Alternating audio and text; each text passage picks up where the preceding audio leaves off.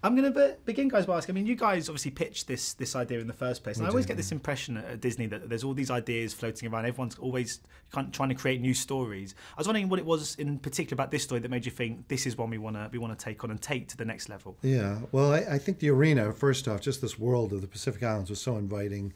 Having read novels set there and seeing these paintings by Paul Gauguin and seeing sculptures like the heads at Rapa Nui, it just seemed like a very powerful visual landscape. So that was the first appeal. But that led me to read Polynesian mythology. And because, again, these stories hadn't been treated in Disney anywhere, and particularly this character of Maui was a trickster, a shapeshifter, had a magical fish. He could pull up islands. He was sort of a superhero demigod. That seemed like a great character to do in animation that would be more fun than live action. So that was really the impetus to pitch that to John Lasseter. And he liked the idea, but then he said, you got to do more research. And so we were forced to go to the South Pacific, where we went to Fiji and Tahiti and so on. This was 5 years ago. And we spent about 3 weeks there and really learned a lot that we then incorporated in the movie. The story changed quite a bit after that trip. The story we pitched was really a story that centered around Maui and was based on several myths sort of combined. After we went on the trip and we learned about navigation and how important it was to the culture of these people, that they were the greatest navigators the world has ever known.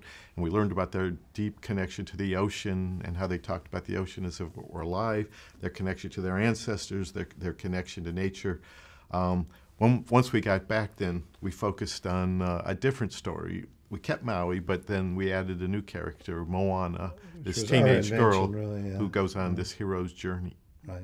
Because I remember when the guys were making Frozen, they all got sent on a trip to Norway. So then I saw Moana was coming out, and I thought, okay, I know what you guys are doing. Yeah, I know. Yeah, well, certainly. Well, we joke about Alfred Hitchcock, where, in his 60s and that, he stopped making movies that were set in climate places, and suddenly he's making movies on the Riviera and places like that. We were following in his footsteps. Yeah, John Lasseter is a fanatic about research, and research can be fun if you're doing it in places that are inviting, fun to research. Yeah. Of course, you guys are working with Dwayne Johnson on this one, who is one of my favourite people in the entire world. It must just, but that sort of enthusiasm must be so infectious on set, and also you really allowed it to come through in the character.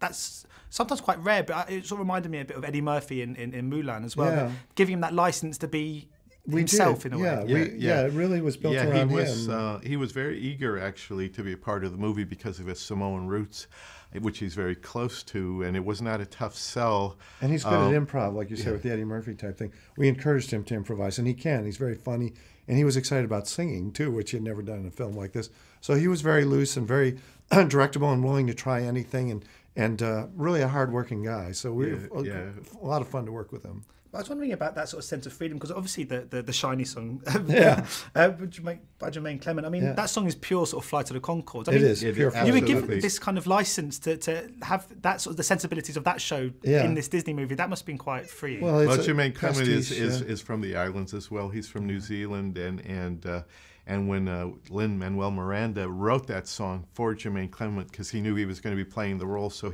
he actually kind of watched. I think he was already a fan of Flight of the Conchords, but then he binge-watched several seasons of it and got a sense of what kind of song would fit him. And the whole kind of David Bowie-esque song grew out. It actually was written right around the time Bowie passed away, and it's in our way. It's almost a tribute to Bowie, I feel like, because of the approach to the material.